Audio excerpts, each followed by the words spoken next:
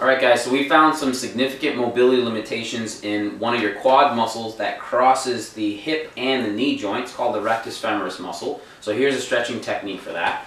First, before you begin, you're going to need a long strap so that you can access your leg. And you're going to need a plinth or a table that's about mid-thigh height. Alright, so to start here for setup, you're going to take the strap, wrap it around the ankle. Keep tension on that strap as you come down on the plinth so that it doesn't slide down the shin. This front leg, bring it forward just shy of stretching in the back of the thigh. This helps to balance the position of the lower back. And then at this point, you should be easily able to move your knee with the strap without stressing your shoulder joints. Alright? So, I'm going to explore my range of motion. So right about here, I start to feel some resistance. So I'm going to back off just a tad.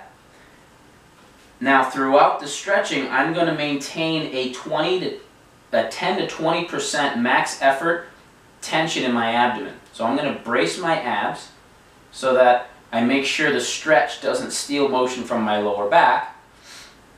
And then I'm going to fight the band. So I'm trying to do this with my knee, and the band is preventing me from doing so. Again, all of this is with like 10 to 20% of your max effort. So here I go, I'm pushing into the band, I'm bracing my abs, I'm breathing. After 10 seconds I'm going to relax, but not my abdominal tension, just relax pushing with my knee. See if I can take that a little bit further. I'm going to contract again, 10 seconds, 10% effort, relax. And I'm going to continue to contract, relax until I feel like I can't go any further after relaxing, and or the stretch sensation in the front of my thigh exceeds a 4 out of 10 on a 0 to 10 intensity scale.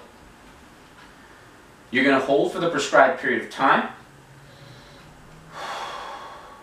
And then usually with contract, relax, we ask you to train the opposite muscle group. So in this scenario, I would try to pull my heel to my butt. But at this level of mobility, you're probably going to experience a lot of cramping in the hamstrings. So we usually hold off on that part until we get your mobility to an acceptable level.